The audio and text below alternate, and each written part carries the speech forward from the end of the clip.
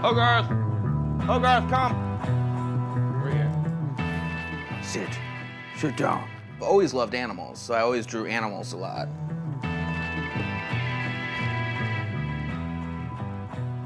I just kept adding stuff to them. It's like, oh, I think this cat would look better in an astronaut outfit, or this dog would look better with robot legs. Just why not kind of stuff. Like, there was no like rhyme or reason to it. It was just stuff that I thought would look cool.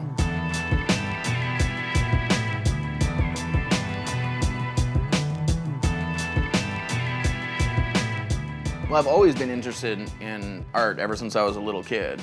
When I was in high school, I got really into graffiti and got arrested a bunch of times, and my mom was like, find a legal way to do these things. So I ended up going to art school for graphic design.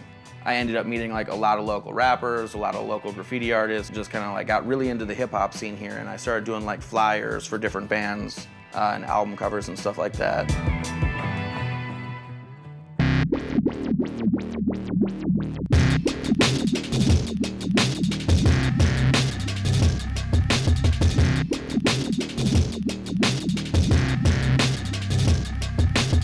I kind of just fell into the whole music festival thing by designing all the work for the Bella Music Festival, and the organizer invited me to do some live painting down there. And then from there, I started reaching out to other bigger festivals.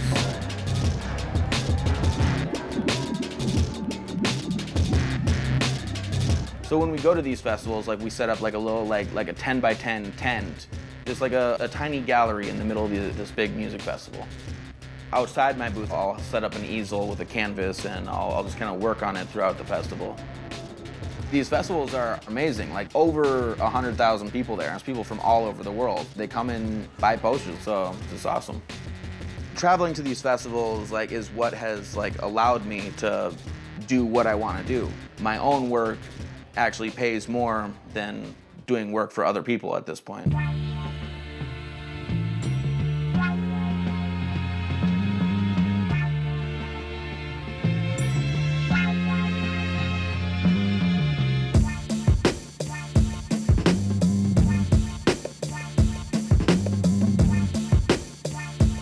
06 or 07 is kind of when drippy graffiti work kind of started to get more refined with more line work. Things just didn't feel done until more lines kept being added.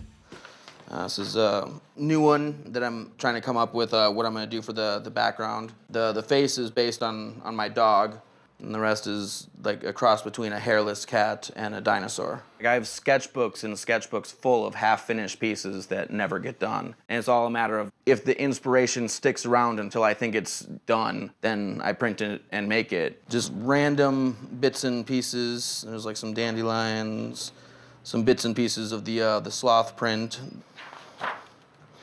Some Indeed stuff, more Indeed roughs.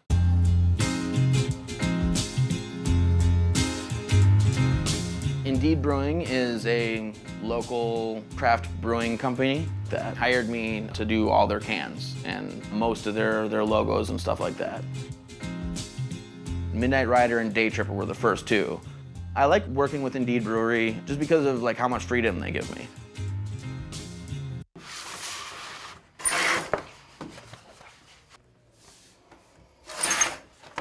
Well, this is the basement studio. It's just a dingy basement. My printer is here. It's where I print all my prints. This was the first one that I started really printing on my own when I got the printer. These are just a few of the shirt designs. This is Slothzilla. This is Sir Purrington. The t-shirts I just started doing. Right now I have about 6 different designs and 2 colors for each design.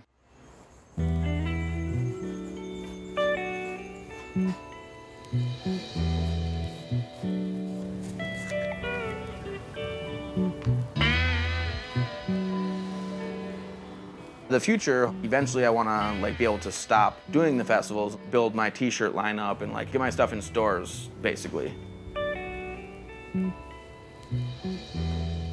Right now, success looks like getting to do what I want to do. I was thinking the other day, it's been a while that I did anything that I genuinely didn't want to do.